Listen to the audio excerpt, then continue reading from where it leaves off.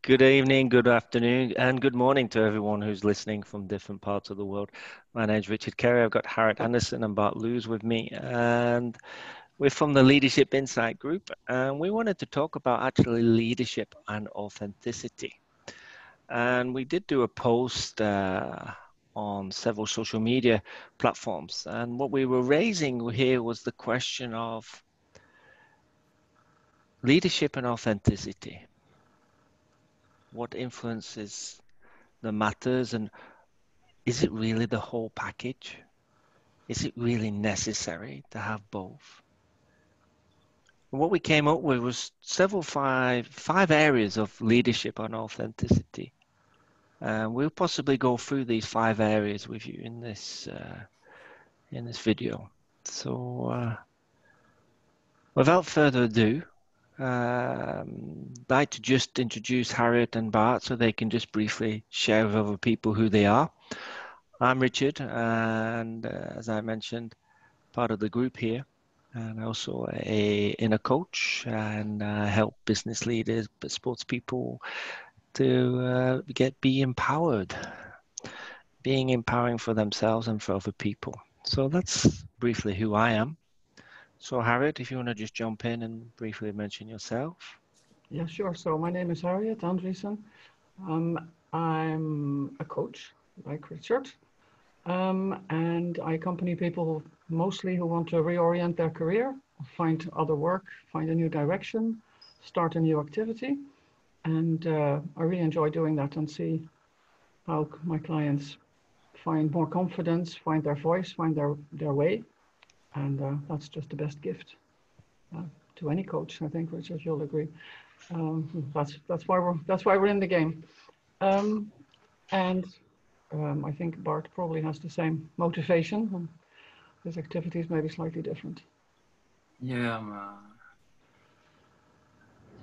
I work with primarily CEOs and people who are managing directors, people in charge or in a leadership position for mostly small to medium-sized organizations. And it's been an interesting time for most of them, and an interesting is probably the not correct. they wouldn't necessarily put it as interesting, rather as challenging in many directions. The good thing to notice is that many of my clients, their business is doing pretty well, in contrast with what you sometimes hear in media. So maybe I'm a bit privileged, or a bit to be working with mostly CEOs whose business is doing fairly well. So we're talking authenticity. Yeah, what was raised in the text was, as you mentioned, leadership. They have like a position on 2 different things. They're holding their title and running the business, and also, they're the head of that organization, but it doesn't mean that they are the leader. It could be, and it couldn't be. I mean, they have people who are in positions for them who are more leadership than they are. But it was just interesting how we came up with this idea of talking about leadership and authenticity. And one of the areas that I firstly wanted to highlight was the authenticity of leaders who have insight. And that, like you've just mentioned there, but some of your clients, they already have the insight that the business is also going well and it's okay. And yet, they can also have the insight of allowing other people to be more empowered, to take on the leadership role within the organization, that it's not always on their shoulders. Mm. So, just if we want to highlight what we all think about to have insight as a leader and the authentic leadership. Anyone like to share a little bit on that? Well, I was thinking a little bit about it, and I thought, well, I'll just look it up in the what do you call them? In the dictionaries, and the words that came out of that for me, mostly the leadership is about the position. It's more about ability and skills. And so that sounds more like doing. And authenticity, it's about being trustworthy and being genuine and those kinds of things. I mean, if it's for a painting or, that they have to establish the authenticity of, or a leader, but it has to do with really being yourself. And so that's about being. So the one thing is what you do and the other is who you are. And I think those are really two very different things, because what you do, skills usually, you can learn quite a few of those. But who you are, that's just who you are. And there's not that much you can change about it, who you really are. I think that most of the personal development work that a lot of people do is to actually become more who they are. Because through life, and especially in the professional world, we learn to put on certain behavior or have certain masks, or we need to be, look like this person or that person. And to become authentic, to be authentic, is actually to take all of that stuff away again and just be there as you are. And I do think that is, in the professional context, not always easy. At the same time, I think it is the best way to really get the trust from your people, because they know you mean what you're saying. You walk the talk, and you're not just putting on some face to say, now, I want you to do this and this. But if they don't believe that you actually stand behind it yourself, you're not going to get a lot of trust and follow-up from them. So between doing and being. Okay, great. Bart, any ideas? Any thoughts on this? I'm just going to pick up where Harriet left off. And then I want to come back to what you said earlier about insight, and maybe we can clarify, or you can clarify what you mean with the insight in this concept of authenticity. I think that Harriet makes a great distinction between doing and being, right? And the current times, I think, have been an amazing opportunity for everyone. Not only people who are running businesses, but staff and all three of us, and basically everyone.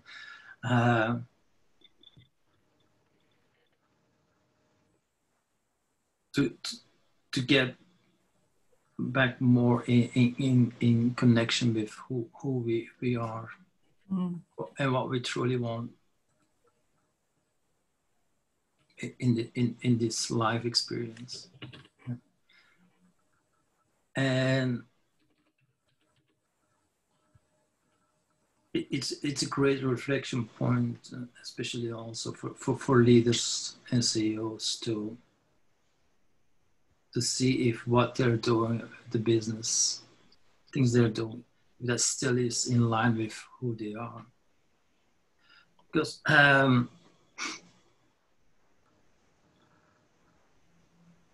it's like a simple barometer. When things are going rough for you and you're like struggling and you're like feeling you're fighting the circumstances, chances are great that you're not in line with who you are. And that doesn't mean that the circumstances are not in line with who you are. It's how you're thinking, how you're relating yourself with who you are. It's not in line. And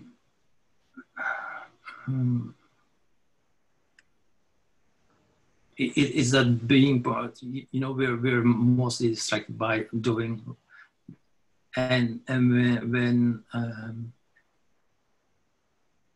things get rough, we start going in like an overdrive of thinking and doing and trying to get on top of things. And that's mostly when we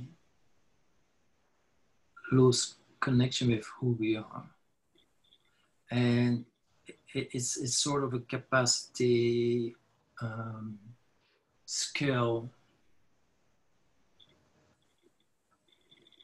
even maybe maturing as a person, that allows you to be and stay connected with who you are, despite the circumstances, regardless what the circumstances are. And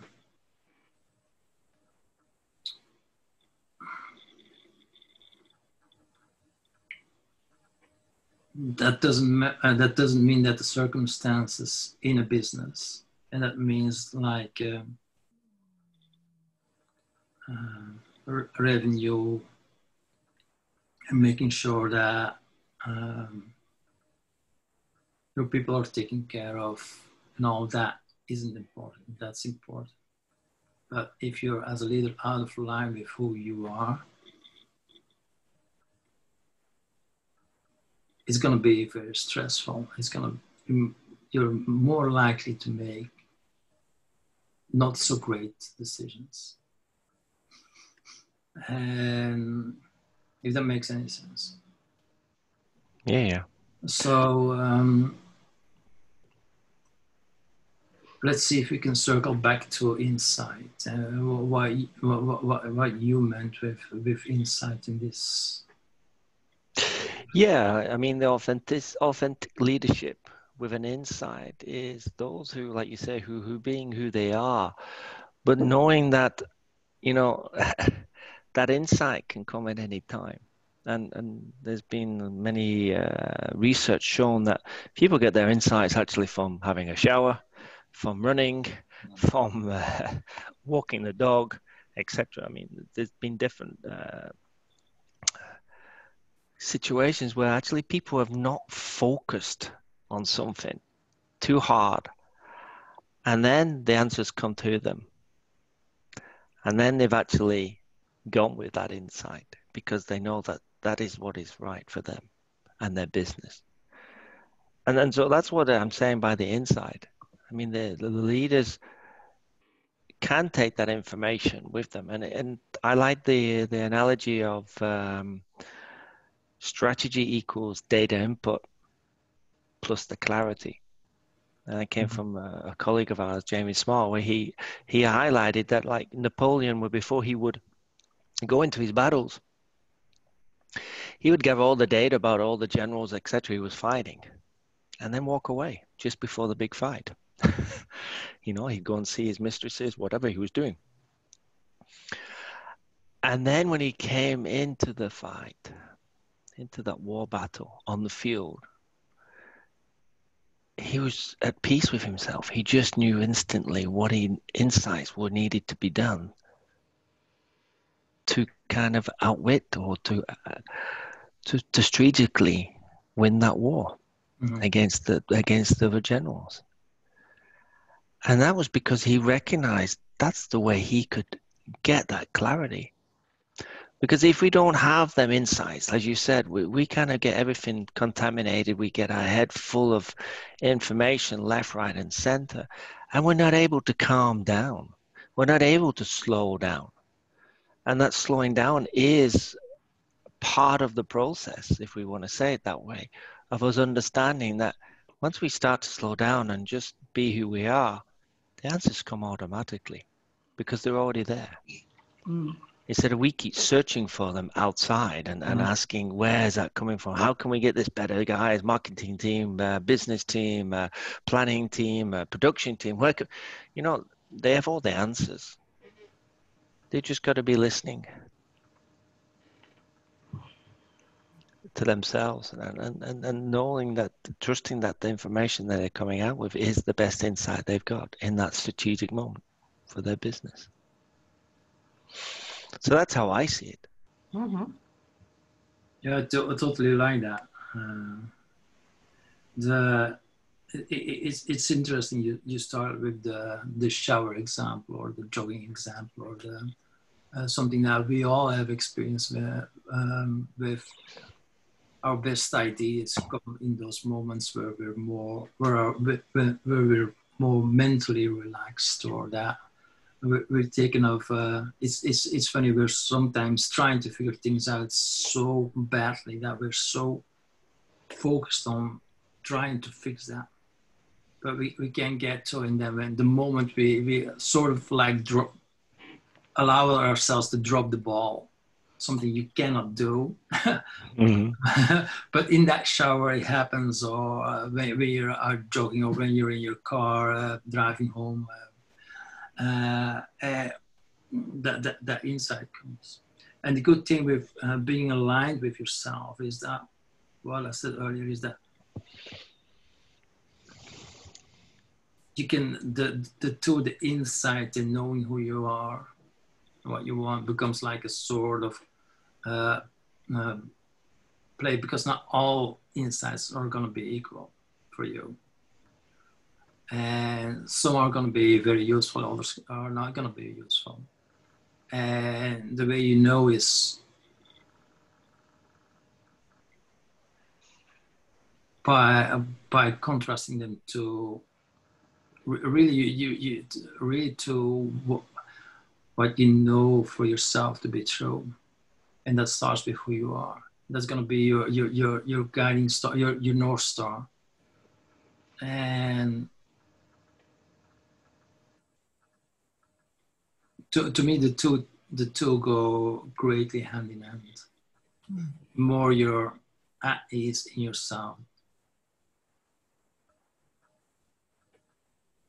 not feeling overrun by circumstances, the more easy you will have clarity. So if you're looking for insights or trying to figure out a solution, it's, to me, quite helpful to slow down and to take a step back. Yeah, but I think that's very often really challenging when you're in this situation, that you have to come up with the answer, with the strategy, with the policy, the decision, and you have this whole weight of expectation and the need to have result and the need to succeed for yourself, but also for the organization. That's a whole ton of pressure that people carry. So how can you do that? And just I think that's an awesome question, and a very important one for those who are struggling. And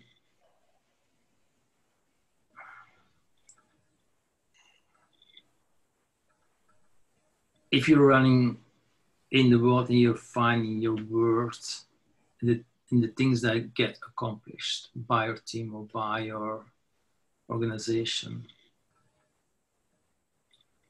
then it's going to be difficult. Because if that's your North Star, how the business is going to do. Yeah. But that is what we are being taught mostly. Yeah, and that's what I said earlier. I think the great opportunity now is to come back to ourselves, who we are, and knowing ourselves, and getting in touch with our own inner being, and that using as a North Star. If that means suddenly that you feel you shouldn't be leading a company, that's great. If it means that you gain more clarity to lead the company, that's awesome as well. The thing is, if you're struggling and you're trying to find clarity with the so-called pressure, it seems to me that you're identifying with something else than not yourself. Yeah, if you're identified with who you are, the so-called weight is not yours. Mm-hmm.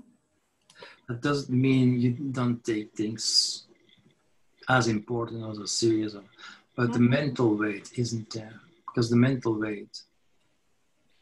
I think that nicely goes into the next area that you've kind of touched there, Bart and Harriet, with the demonstrate initiative. that demonstration of initiative is like you're saying about just actually showing that you're slowing down and actually asking your question, is this really my work anymore? Is this what I've done so much with this organization? You know, there's so many great leaders who are actually great at starting the business, and in the middle they can't do it. You know, and there's others who, you know, who have demonstrated that actually they're much more comfortable in the middle towards the end of running a business. So there's always people who are coming in at different areas of running a business as a leader. Yeah, and that's the hard part. If you let's say you started up an organization and it has grown from you three brilliant, vibrant guys working together, and then suddenly there are 30, 40 people around you that you have to take care of.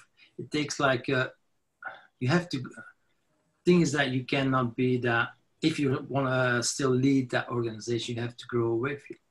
But then your own personal growth might go, or your own personal direction might go the other direction.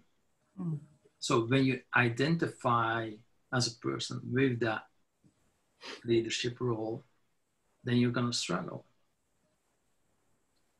If that's not in sync with who you are. It's important. So, and then you can run like another 5 years or 10 years, but at the end you're going to crash and you're going to take a lot of people with you in the meantime. Because chances are that, and we all do that, when we're stressed, we're not that open or capable of leading, listening, relating to people. The quality of our relationships get tangled by our own incapability of being who we really are. So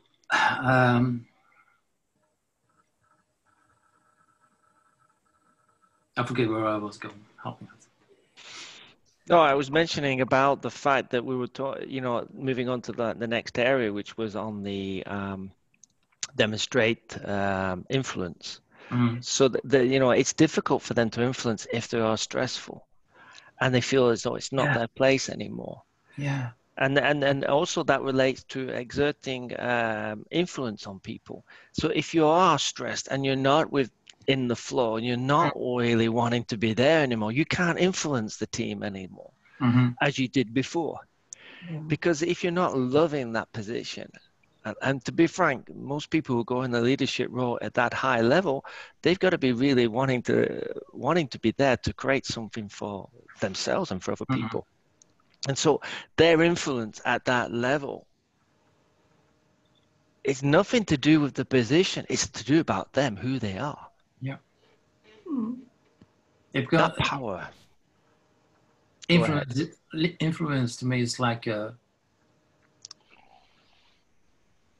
if you really want to be influential, it should be like a complete expression of who you are, rather than the role that you're playing, because then you will tend to go, and we all have done that, to a command and control thing. If it's with your children or with your employees.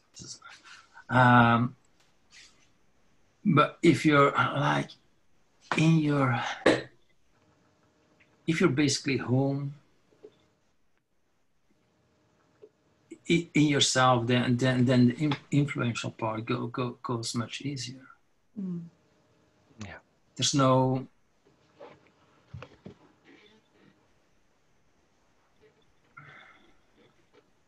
first of all, there's space in your mind to be clear of the direction where you're going, and there's space in your mind at the same time to be able to listen to those people you want to rally for your ideas for the company, because influence in that organization as a leader goes all about being able to rally people behind your ideas for where you think the organization has to go.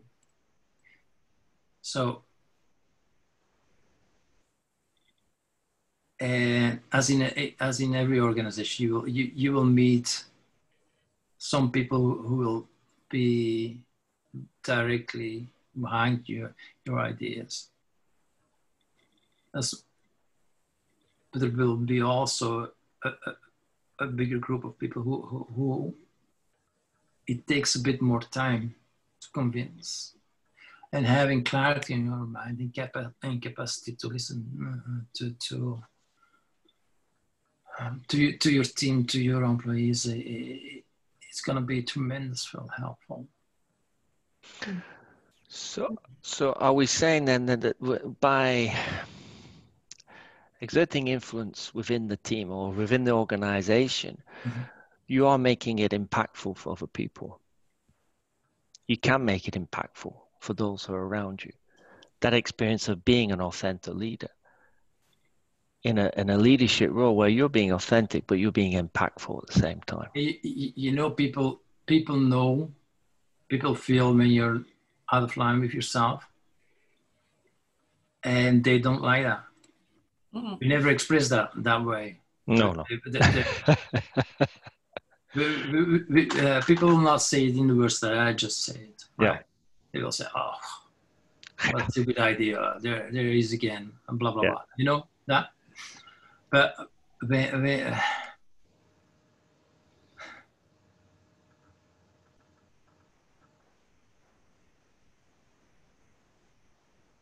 people feel clarity as well in you as a leader. And the thing is, most people are not that clear in an organization. A lot of middle management employees have great ideas. They think the company should go that way. Yeah. And leadership mostly goes the other direction. Yeah. Right. So there's that frustration. But when you're clear, you can communicate it more clearly as well. And if you combine that with listening to them, because you don't need, if you're not looking for yourself in that role, but you know who you are, you yourself do not need to get it somewhere else, but just to be present in that context. So, and people feel that. Yeah. And if your mind is trying to, people will pick that up as he's over his head, she's over her head, and that will frustrate them, because they will say, we need to do that. And so see, does that make sense? Yeah. An obstacle in all of this is that when you're studying business, that is not really a subject that gets a lot of attention. When I did my MBA, nothing ever remotely connected to this came up. And I don't know exactly what the content is of the programs these days for learning to manage in business. But I don't think there's a lot of attention to all that stuff. And that is really unfortunate, because that means that people generally have to figure it out by themselves when they're already in this position where leadership is expected and results are expected, and they feel they have to do X, Y, and Z to be good leaders. And at the same time, they haven't really been given many ideas or tools about this. On the contrary, from the day you're in school and even before, you are very often just being made the same thing as your results. You know, when the baby, they sort of want, oh, what age did he walk or did she walk? When did he start talking? When were the first teeth, etc. As if it's all like about performance. And then you have to have the good grades in school. So if you have 4 out of 10, that's not a good result. But then you get very often the message that you are not a good person. And so there's very often identification of who you are with what you do. And then, of course, it's really difficult to step back from that and say, oh, but I am just me, and I'm not necessarily what I'm doing here or my results. So I think that's quite a big step. And when it's about demonstrating initiative, that requires a lot of courage, actually, to step out of those ideas, because they can be really, really powerful in beliefs about who you are and how you should be. And so that's not so easy to start, working around and to sort of diminish in influence. And most of the time, you need to be in a pretty big crisis with your back against the wall before you start really looking at these kinds of issues. And of course, it would be really nice if you could do that before, so it doesn't get to that state. But I don't really notice a lot of help being given to the managers and leaders who want to do this work and who want to be who they really are. And it's unfortunate that it's mostly like a personal process and a personal initiative and a personal insight. And so that often means also that it's lost to the company or the organization when they leave. So in terms of, and that's to do with the management culture that's created in a company, where particularly the highest ups have a big role by leading by example. But if they're stuck in this kind of stuff themselves, of course, it's not very easy for the middle managers and the team people to start working along these lines. Yeah, because then they're not able to really be impactful. And also their integrity, as you said, both of you said, their integrity is not really there for the other people, it's for themselves. So really they're just for themselves. But as both of you have mentioned that, if the idea from the middle manager is that, this is the way forward, and like Bart said, he or she is very clear with that and is able to communicate it across to the management board, and he has no expectations, he's just letting it go and letting them share with that idea. There's been a very famous, I heard also, Bart I heard of this one as well, about Kodak, the board of Kodak, who one of their researchers guys actually came up with the first idea of the digital. Yeah. The what? Camera. The digital camera, and it was like a toaster, and it could just take one picture on a digital platform, on a digital plaque, etc. And Kodak says, we're not in the toy business, we're in the film business. And then you got them 5 years later going for redundancy. Totally, everything's gone, liquidation. They'd gone because they hadn't had the foresight they wanted to stick with the old approach. Stick with their old ideas. And this is what you've highlighted there, Harry. They have been all taught to take advice, and that's it, and not to use their initiatives, because initiatives don't get them in business. They don't get anything in business. But now we're seeing that most businesses that have been created through initiatives and ideas, and they're wanting to make a change and be impactful. Look at now, we have so many companies starting up along the web, online. We have so many small entrepreneurial companies creating so many different ways of making business, from putting courses online to webinars to whatever, because people are just going what they feel is right, is what is for them right, with no expectation. And society and business now is having to adapt and change to that. Yes, I mean. So as you said earlier, Harriet, it only happens when people are with their back against the wall, that they're starting to look at other.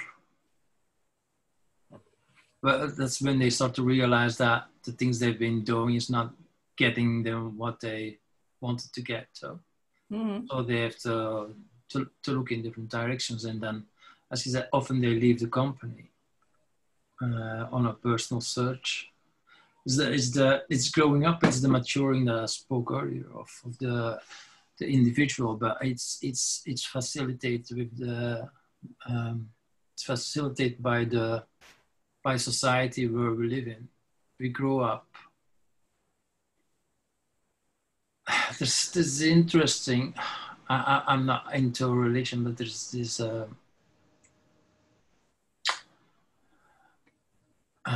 Christian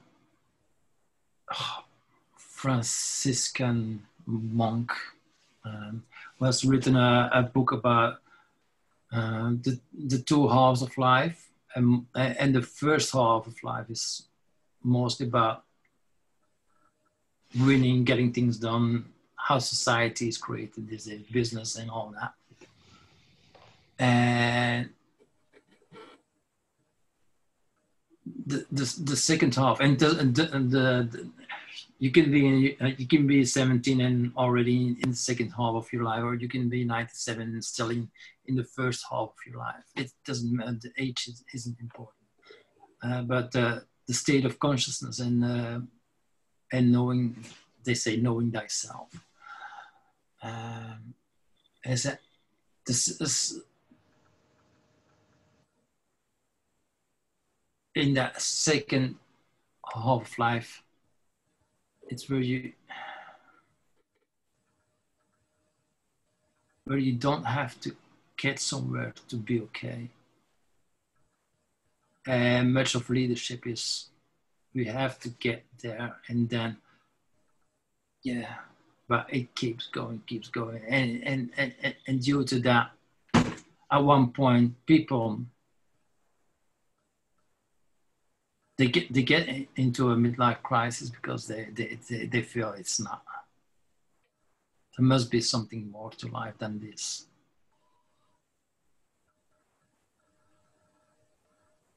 Mm-hmm. And with handing the framework or helping people to realize that they don't have to run the company or the organization they can find themselves and still be productive and be in line with who they are as a person leading other people.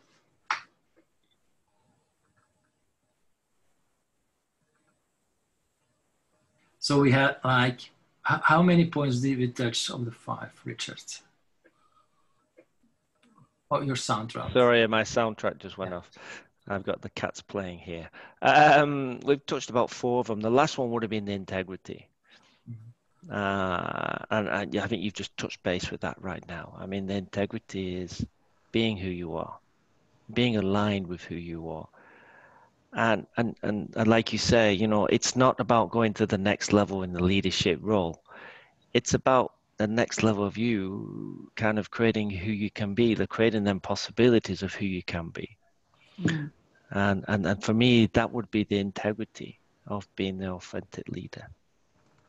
That integrity of leading yourself and others into a better understanding of how they can be and who they could be, without having to do it all the time, but just being there and having fun and creating the business and see where it takes them. There's plenty of examples where, companies have changed around. Look at Apple, how it changed from what they started, and Jobs was left, and then the board took over, and then Jobs came back again, and how he changed it all around again. Because he saw something new. And with his integrity, he wanted to make Apple as best as he could. And he did it. He turned it around. And look how they are now. And look how all the other experiential organizations have made a difference. Uber, for an example. Airbnb, how they have actually changed the way we go on holiday, where we can stay. We don't have to stay in hotels anymore. That for me is what they're trying to do. They're trying to create some form of integrity for everyone to enjoy and live by in a way that's simple and authentic. Yeah, the thing is, it makes life so much easier. Yeah. And there's so much more capacity to lead others and to take your business forward. Mm-hmm. Even and this is what we need the most in this time, I think. We can all be distracted by all the government rules and the changing government rules and all that, right? Mm-hmm. It might not be that easy.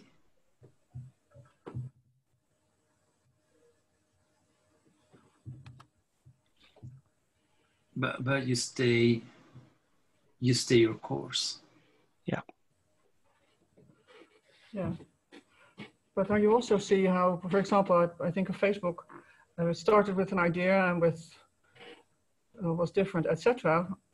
But now it's become so big, and we see that there are quite a few excesses linked to the way how it's functioning, and the leadership that's being given, in particular by Mark Zuckerberg, with regard to hate speech and politicians lying and all that kind of stuff. And I think that's, for me, it's an example that he's not showing good leadership with his company, and that he's not showing integrity to a number of values. And so for me, he is actually not being a good leader. And I doubt that there's a lot of authenticity there. Just the impression I get is just a lot of money, money, more money. But the original idea of, there was a lot of sort of community serving people with connecting, etc., which I think was a very good idea. But then in practice, I think it has become a different kind of machine that is, well, in my eyes, in any case, lacking leadership and lacking authenticity in the leadership. So there you go, Mr. Facebook. that's just my opinion, but it's, yeah, I don't know. It seems maybe he was the best guy to start it up, and not necessarily the best guy to run it now that it's more in a stage, it's more maturity. Oops, it's my table. There seems to be, I think it's at a stage of more maturity. But if we see those 5 I's for authentic leadership: insight, initiative, influence, impact, integrity. So I think it's also interesting to use them as a bit of yardsticks to measure how you look at organizations and how they run things. And I'm sure there are a lot of middle managers in Facebook who would love to have good ideas about how to do things differently, but not necessarily being heard. Yeah. Anyway, that was just my little rant on Facebook. But that's fine. But I do think, in terms of integrity, etc., I mean, there are issues there. And so for me, that takes away from the value of the company and even the value of the experience of using the service. Mm-hmm. Mm-hmm. But would you like to add anything before we close?